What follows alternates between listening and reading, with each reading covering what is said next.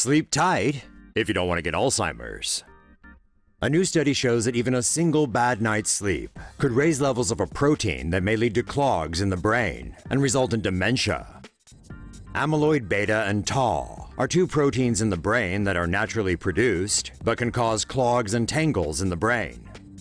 The proteins are cleared away when the body enters slow-wave sleep. Experiments have shown amyloid levels increase by about 10%, with tau levels also increasing after slow-wave sleep is disrupted for just a few consecutive nights in a row. Amyloid beta protein levels in excess of 10% could cause amyloid plaques that lead to dementia. Meanwhile, the increase of tau could cause tangles in the brain that lead to Alzheimer's disease. More than 5 million Americans have Alzheimer's disease, and many more others are expected to develop the disease as the population ages. There is currently no cure or treatment for the disease. Say no to safe spaces on YouTube. Support TomoNews at patreon.com/TomoNews. Researchers around the world are racing to find a treatment for Alzheimer's. Researchers find terrifying link between Alzheimer's disease and the very air you breathe.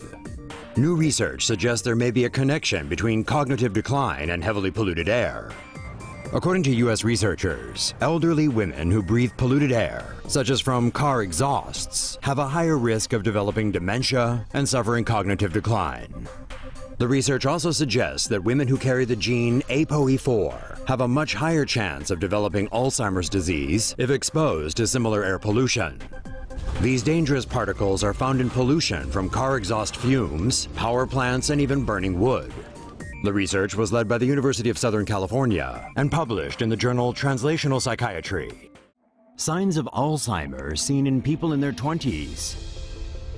Researchers have found that signs of Alzheimer's disease can be seen in people who are as young as 20 years old.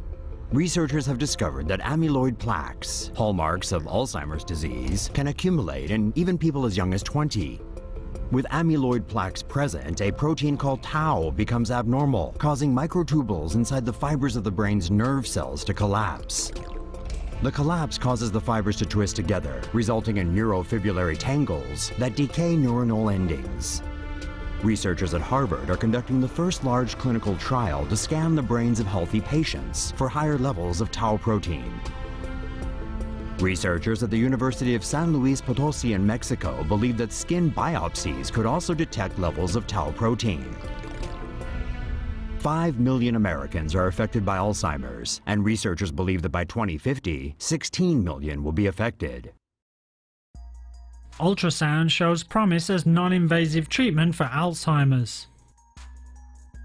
Australian researchers have found that mice suffering from Alzheimer's perform much better in behaviour tests after receiving ultrasound treatment, a discovery that could give hope in the battle to find a cure for humans suffering from the degenerative illness. Neurotransmitter activities are disrupted in the brain of Alzheimer's patients. Beta amyloids, a natural protein, accumulate in patients' brains, leading to the formation of plaques that can damage nerve cells. The cerebral cortex of Alzheimer's patients also shrink as symptoms progress. Scientists at the University of Queensland in Australia conducted a series of tests in which they injected a solution containing tiny gas bubbles into mice. Ultrasound helps the gas bubbles expand. The bubbles then temporarily open a gap in the blood-brain barrier, allowing the entrance of antibodies into the brain. The antibodies remove toxic beta amyloids and thus reduce the size of the plaques in the patient's brain. Researchers now plan to carry out the same tests in larger animals such as sheep. Tests in humans will be more difficult because the human skull is harder, meaning ultrasound waves cannot easily penetrate it. Say no to safe spaces on YouTube. Support TomoNews at patreon.com/TomoNews. Anti-inflammatory drugs could treat depression and Alzheimer's. Scientists have discovered possible links between inflammation and mood disorders, suggesting that they could be treated with anti-inflammatory drugs. Researchers have discovered a large number of people with rheumatoid arthritis also suffer from depression. It is possible that inflammatory chemicals interrupt the brain's production of serotonin, a key neurotransmitter linked to mood. When patients were given particular anti-inflammatory drugs, improvements in both their arthritis symptoms and mood were observed. Scientists are investigating whether targeting the immune system could treat mood disorders, such as depression and neurodegenerative diseases, including Alzheimer's disease. The precise type of inflammation that may cause mood disorders and the anti-inflammatory drugs best suited to treating it are still under research. UK scientists develop gene therapy to treat Alzheimer's. Researchers from Imperial College London have developed a gene therapy that successfully prevents the development of Alzheimer's disease in mice. Amyloid plaques are formed by a protein known as amyloid beta peptide. These clumps of protein, which are found in the brains of people with Alzheimer's disease, are believed to cause the death of brain cells. Scientists added the gene PGC1 alpha to a modified virus able to target specific cells. This modified virus was delivered directly into the brains of mice suffering early stages of Alzheimer's.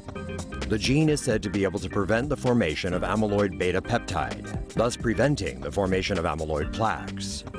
Lab results showed the mice that were injected with the PGC1 alpha gene developed very few amyloid plaques, while untreated mice had multiple plaques.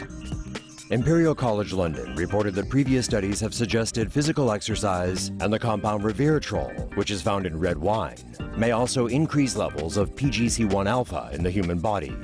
However, the researchers of the new treatment technique suggest injections of the